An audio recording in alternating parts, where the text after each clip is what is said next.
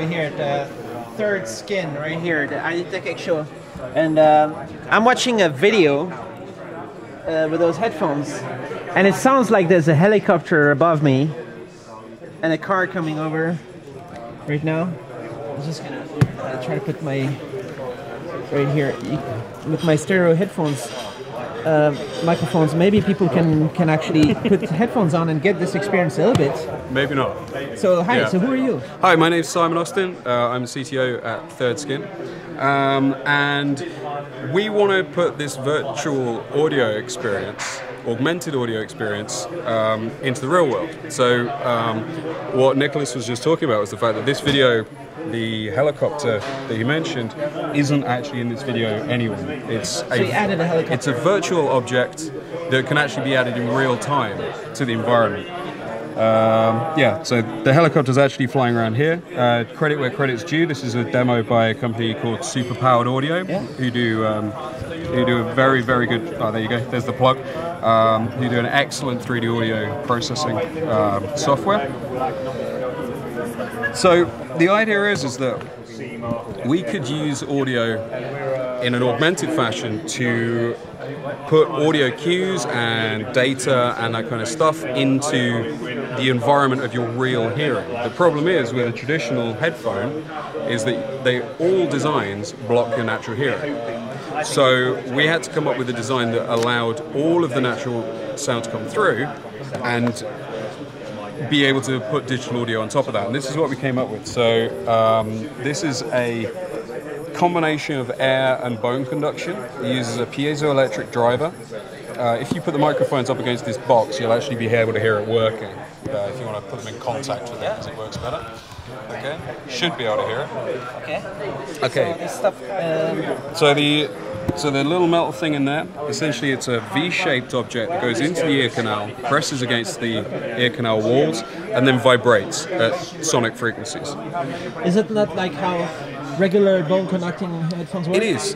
The problem with regular bone conducting headphones is, first of all, they try and do the whole sound spectrum with one driver, and it tends to be a very heavy voice coil driver. This is because it's using piezoelectrics. It's much, much more lightweight for the same power and the same force. And also, we only do the low frequencies with the piezoelectrics. We still use a balanced armature driver to do the mid-range and the treble.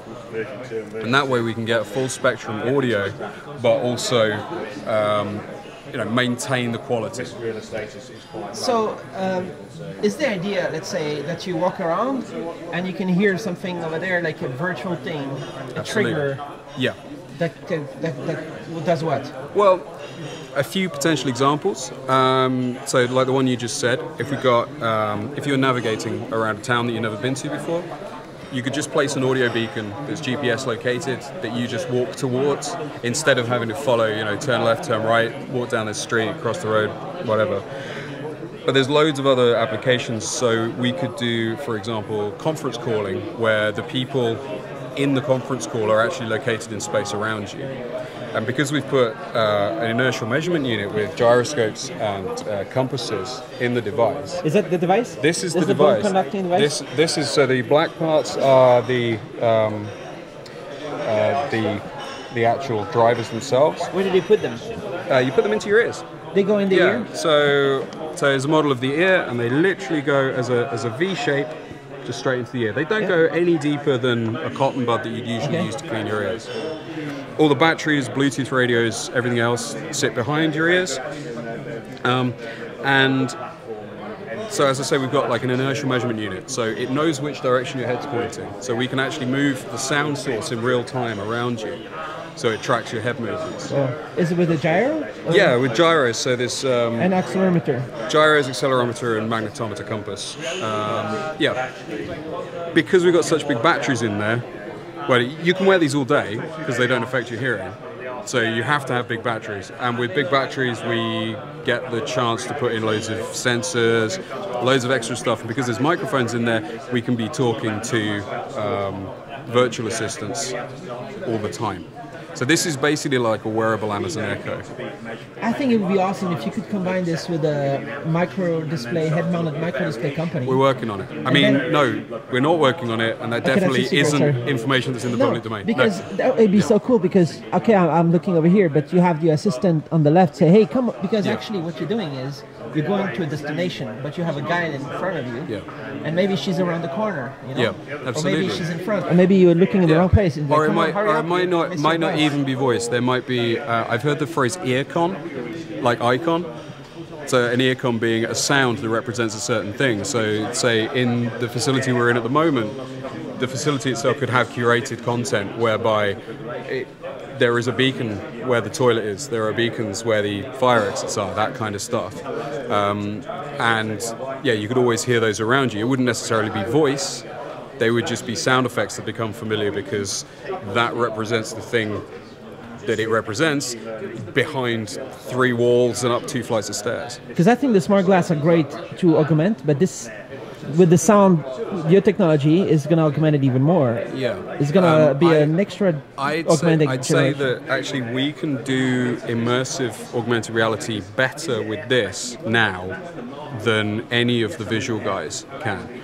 The technologies, I mean, I've had the chance to play with some of the industrial solutions and with HoloLens, for example, and the technology is very, very impressive. But we're still talking about very small, slightly headache-inducing experiences. Yeah, it's a little bit confusing. Yeah. Whereas when you first put that on, you were convinced that helicopter was there. And if we were doing that in the real world, we could make these augmentations to reality as real as you want them to be. I think they definitely would benefit from your augmentation. Yeah. And let's say the smart glass would mostly be off because it is confusing, but sometimes it appears something important. Yeah, sure. But the sound might be, you know, for example, earlier. Your hearing, you've got about a 15-degree resolution on where your hearing can actually determine the direction of a sound. So maybe a visual marker is a better way to do that. The problem is, but not really a problem for us, is we can do it now, and we're just waiting for the visual guys to catch up.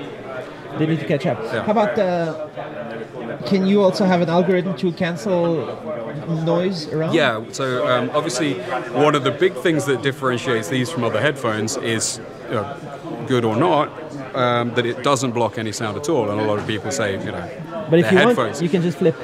We've got an active noise cancellation solution in here that listens to the outside world and tries to cancel it out using the drivers. Not our solution. It's a well-tested industry standard chip that a lot of people are using. We think we can get down to about a 30 decibel reduction in certain frequency bands, but certainly enough to turn a conversation in a loud room into a nicely focused conversation between 2 people with the rest of the room dialed down. So what is the Third Skin? So Third Skin is the name of the company. The product, I should probably have said very early on, is Hy. Hy. H-Y. The elusive triple entendre. And the company's Third Skin, the idea being that the clothes that you wear should fit you like a second skin.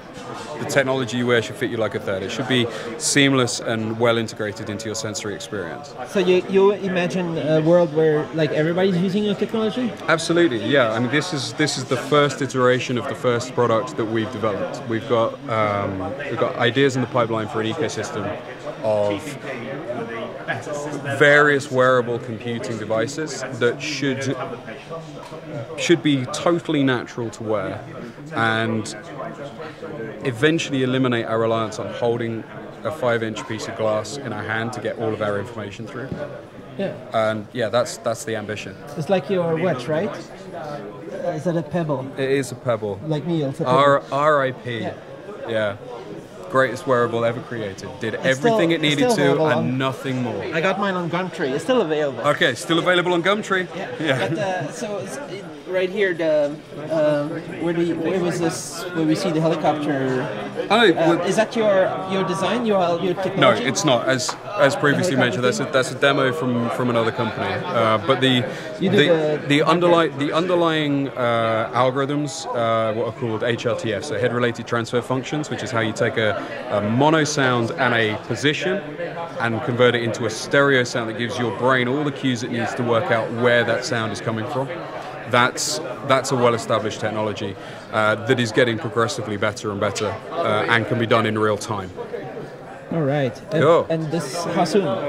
How soon? Okay, so available to pre-order on Indiegogo right now. Yeah. You're in Indiegogo. Sorry? So how's it going on Indiegogo? The Indiegogo campaign went really well. It actually completed last year, and yeah, we've been doing R&D since then. We've had the usual delays that hardware startups have, but we're planning to ship in Q4 this year. So how many people on Indiegogo? 600. 600 orders? Yeah, 600 orders. So, you know, You're totally successful. We think totally successful, yeah. So how soon do you hope that it's ready? About Q4 this year, Q4. shipping, yeah, so. And yeah. how much was it before Christmas? On Indiegogo? I honestly can't remember. It's been a while. But it was affordable, right? Yeah, I mean, this is mid-range headphone prices. The retail price, how much? Somewhere between 200 and 250 euro, but we haven't completely nailed that down yet. All right. Okay. And making headphones is also important to have a lot of it's a high precision industry, right? Or something. What's it called? It's high tech. Yeah, it is. So maybe you get the right partnerships or something in the absolutely. I mean, manufacturing. we're standing on the shoulders of giants with all of the stuff that's in here, with the exception of the driver that we've got. That we've put together. Everything else is off the shelf. We're just putting it together in a new way. And it's not like these things weren't possible before. It's just wasn't really any point doing it before. If you can't wear the headphones all day, then why bother putting in all the sensors and all the other cool stuff?